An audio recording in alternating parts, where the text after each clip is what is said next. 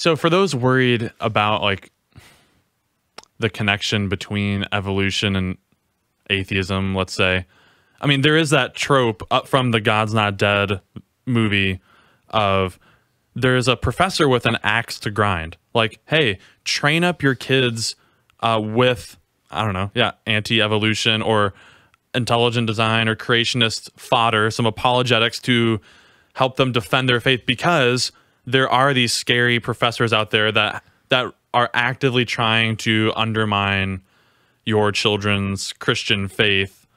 Probably cross-disciplinary, really. I mean, it's not just the science professors that we would be issuing words of caution. Philosophy professors, across the board. That's the idea of floating out in a lot of churches, I would say, and youth groups, that people are trying to undermine your kids' faith. So equip them. I don't know, in your experience in academia, have you seen that? Is that a genuine threat out there that we need to worry about? Well, as you mentioned, I talked in the book about a couple of my students pushing back against me, and I felt very honestly embarrassed that that's who they thought I was, that I was this atheistic professor that their parents and pastors had warned them about. And since the book came out, I've had that happen again. Just last semester, a student pushed back against me, always on the last day of school. They don't want to risk their grades again. And then and none of them ever took me up on an offer to meet and talk about it. But there is definitely that fear among Christian parents, Christian students going off to college.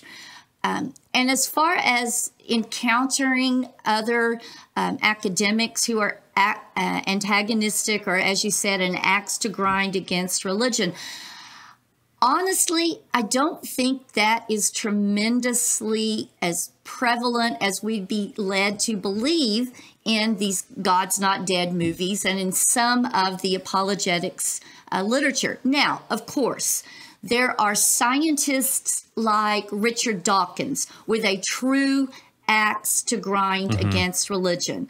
But in my experience, these types of scientists are rare. Now, scientists may not be people of faith. They may be atheists, but they don't have a problem with someone being a person of faith and a person of science. You know, interestingly, and he would probably hate this, but Dawkins and Ken Ham actually are in complete agreement in this case that religion and evolution are completely incompatible. But those two are on the extremes of the scale. But unfortunately, they are the two loudest voices, so they get the most attention. And that's why I think we see this on TV, in these movies, just in the tales that we tell our kids before they go off, that there are professors who are just lying in wait to sabotage their faith at the quickest, most unexpected moment. You know, and it's actually no wonder that students come in like my students did with their guards up. A few years ago, I took a look at some of the apologetics, some of the more popular apologetics printing houses, and I looked specifically at the literature that they were producing for upcoming college students and upcoming parents of college students. And there was one brochure that was very long, very detailed, and the title of it was Welcome to the War. And so just from the very beginning, we set up what the expectation that your faith is going to be attacked. And these apologetics houses not only warned against secular universities, but they said, and this was the actual term they used, that Christian universities had also been infiltrated, with professors who it was their goal to destroy the faith of a student. So it's understandable that students come in with their guards up, but I don't think in real life there is that much overt antagonism, although absolutely there are going to be professors who are not people of faith, but that doesn't mean that they are saying that faith and science can't coexist. Interestingly, a biology professor at my alma mater and I were having some correspondence back and forth, and he told me just this one little fact, and it's just really stuck with me. He said that when he talks to his colleagues in secular universities, that he finds that his colleagues in secular universities have a really hard time convincing their Christian students about the truth of evolution.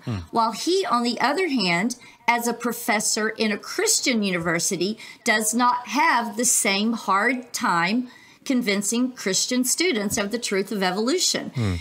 It's almost as if when students go into a secular university, they are assuming the professor is an atheist, and they're assuming they're going to teach you evolution because it's an atheistic pursuit.